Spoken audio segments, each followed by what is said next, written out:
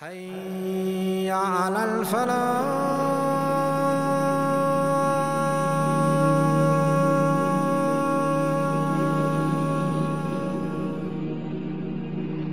It turns out that in the 1400-year history of Islam, detractors have tried several times to steal the body of the Prophet from his grave.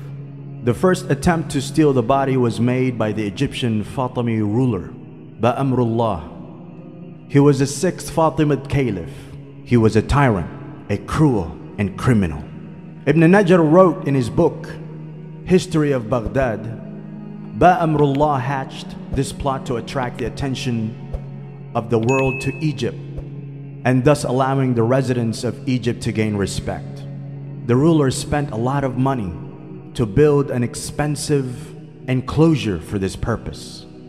Abu al-Fatuh, the governor of Mecca and Medina, was to carry out this plot. When Abu al-Fatuh arrived in Medina, the residents of Medina came to know about this plot. They gathered around him. Qari Zalbani recited the following verses of the Quran. But if they violate their oaths after their covenant and attack your religion with disapproval and criticism, then fight the leaders of disbelief. For surely their oaths are nothing to them, so that they may stop. Will you not fight a people who have violated their oaths and intended to expel the messenger while they attack you first? Do you fear them? Allah has more right that you should fear him if you are believers. This made Abu al-Fatuh terrified.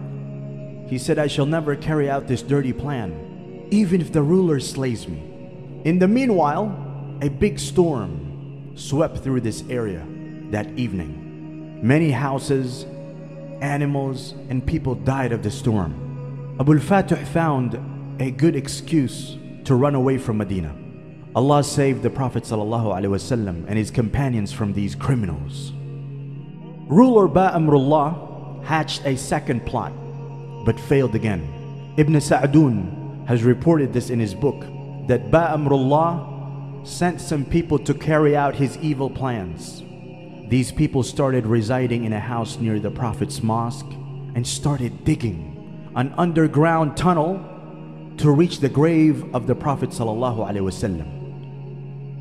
During this, a fearful lightning struck the area, and the following voice was heard, announcing very loudly, your Prophet's grave is being dug. The residents of Medina rushed out of their houses and started investigating. They got hold of the culprits and took them out one by one. In 557 after Hijrah, 1164 CE, it was reported that some Christians made an effort to remove the body of the Prophet ﷺ. There was a very pious ruler of the Zengid dynasty. He was Sultan Nur ad-Din Abu al-Qasim Mahmud ibn Imad ad-Din Zengi. His general, Asad ad-Din Shirkuh ibn Shadzi, is the uncle of the great Salah ad-Din Yusuf al-Ayyubi, the conqueror of Jerusalem. One night, after Tahajjud, he saw the Prophet ﷺ in his dream. The Prophet ﷺ was pointing out towards two persons of reddish color and saying, save me from these two persons. Nuruddin woke up and was perplexed. He did ablution, performed his salat, and went back to sleep. He again saw the same dream. He woke up and again offered his salat and went to sleep. He saw the same dream the third time. He lost his sleep and described his dream to his advisor, Jamaluddin al-Musali. The advisor said to him, why are you sitting here? You should go to Medina immediately. He added, please do not relate your dream to any other person. Nuruddin started his journey towards Medina the next morning. He took 20 persons with him, including the advisor. They carried many expensive gifts with them for charity. They reached Medina in 16 days. Nuruddin entered the Prophet's mosque and offered salat. Then he did salutation to the Prophet ﷺ and his companions. Nuruddin sat down in the mosque and wondering what to do next. The advisor announced, Sultan has brought lots of gifts for charity. These gifts will be distributed among the residents of Medina. The Sultan granted a gift to each resident of Medina, turn by turn. The Sultan looked at each recipient very carefully to match the features with those seen in the dreams. Finally, the Sultan inquired, have all the residents visited me? The answer of the residents was yes, indeed. Sultan said, are you really sure? People said there are 2 pious Moroccans who do not accept anything from others. They rather feed the needy very generously. They fast regularly, offer tahajjud, and offer salutation to the Prophet ﷺ day and night. They also visit Quba Mosque once a week. Sultan explained, Subhanallah. The Sultan then ordered that both of them be brought to him. The Moroccans said, we are very rich and don't need charity. The Sultan recognized them and asked them, where do you come from? They said, we are Moroccans. We came here for Hajj and wish to stay here as neighbor of the Prophet ﷺ. The Sultan said, why don't you speak the truth? At that, they kept quiet. The Sultan inquired about the residence. The residence was near the sacred chamber. Then the Sultan accompanied them to the residence. He found a lot of expensive goods lying there. Then the Sultan kept roaming around the house alone till he removed an old piece of rug from the floor of the house. He saw a newly dug underground tunnel there leading to the sacred chamber. The men got terrified. The Sultan said to them, now tell me the truth. Then they confessed, we are actually Christians. The king has sent us here as Hajji from Morocco. He gave lots of money to us so that we could remove the body of the Prophet. In order to achieve our goal, we started residing in this house nearest to the sacred chamber. We dig underground tunnel at night and carried the mud in Moroccan bags to Baqi cemetery and spread the mud around the graves. When we reached the near sacred chamber, a very fearful lightning struck and an earthquake shook the earth. Now you have arrived and caught us.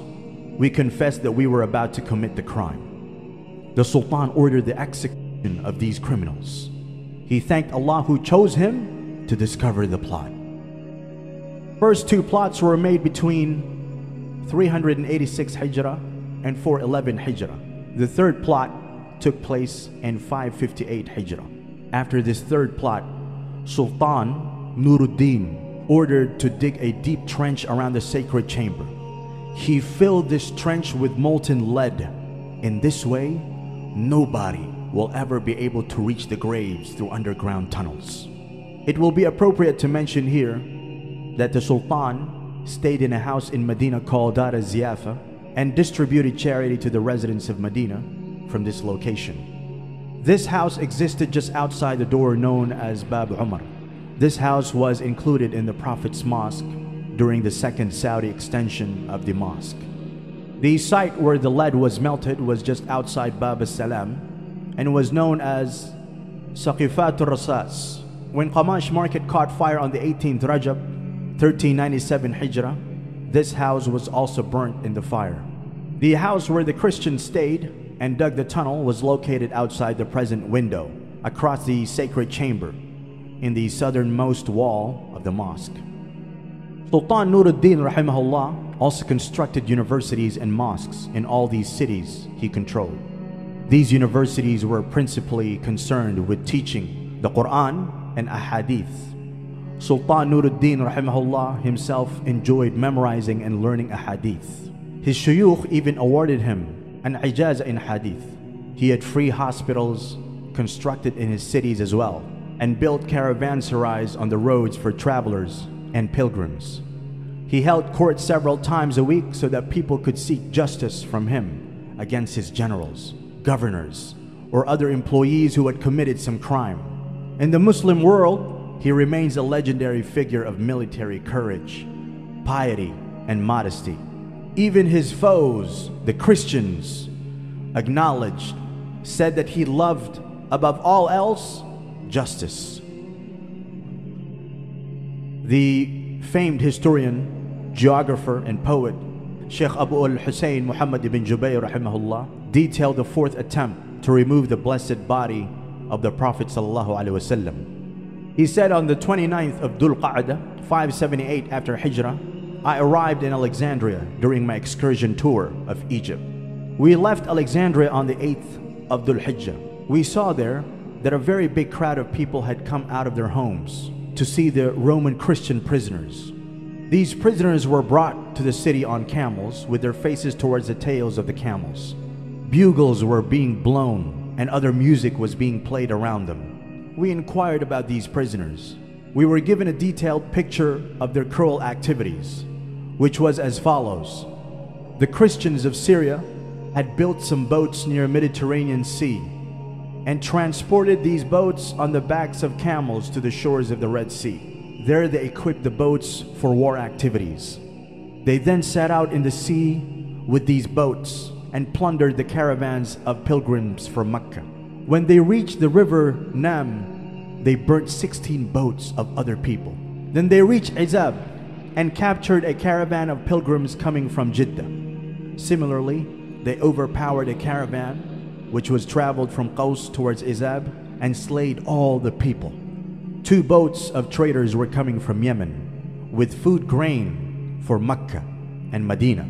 They burned the storage of this food grain. They carried out many such criminal activities. Their most treacherous plan was to remove the body of the Prophet Muhammad ﷺ from the sacred chamber. They announced it boldly and started heading towards Medina.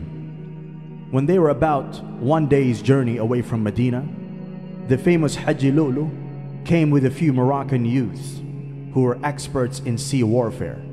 They arrested these Christians and took some of them out.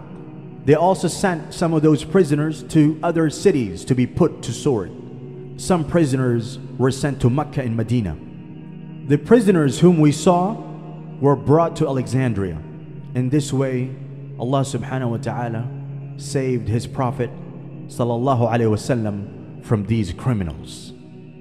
Tabari, the famous historian, has described how the 5th attempt took place. The head of the service personnel of the Prophet's mosque was Shamsuddin Sawab Lamti, who was a very gentle and kind person. Sawab said that he had a close friend who happened to be known to the ruler of Medina. This friend often kept him informed about the major news. One day, this friend said to Sawab, "A big event is about to take place. Some people have come from Halb in Syria. They have bribed the ruler of Medina and have demanded from him the bodies of Abu Bakr radiallahu an and Umar radiallahu an.